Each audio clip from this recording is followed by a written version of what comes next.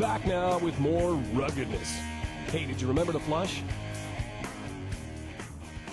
I've been all across Canada several times now, and I've been to a lot of outpost camps and that.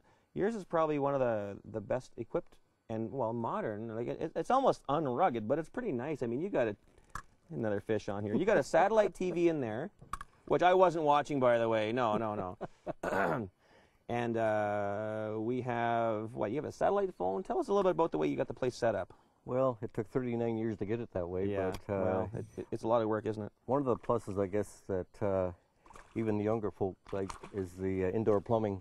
Yeah. We still do have a biffy for those that like to think they're purist, but... well, since I'm so rugged, is it okay if I still just take a crap outside, or do I have to use the indoor one?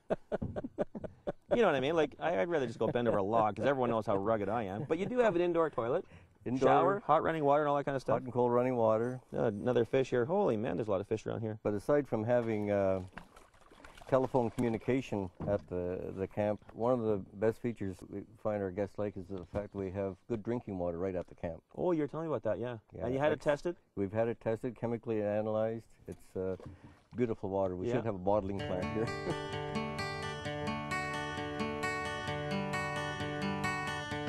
All right, here we go, another one right by the boat. Holy smokes, I cannot believe the fish in here. This is like a fish bowl. This is unbelievable. I don't know how many fish we've caught in the last, well, we've been fishing 45 minutes at the most, half an hour probably. About 45 minutes. And between Carol and Brian and the other boat, and you and I'll bet you we've caught at least 50 or 60 walleyes. Whoop.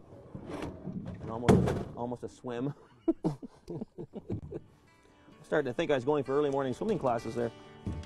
Now on this first morning, it was one of those fish every other cast deals, so after a short smackdown on the walleye session, we went upriver to fish the first set of rapids.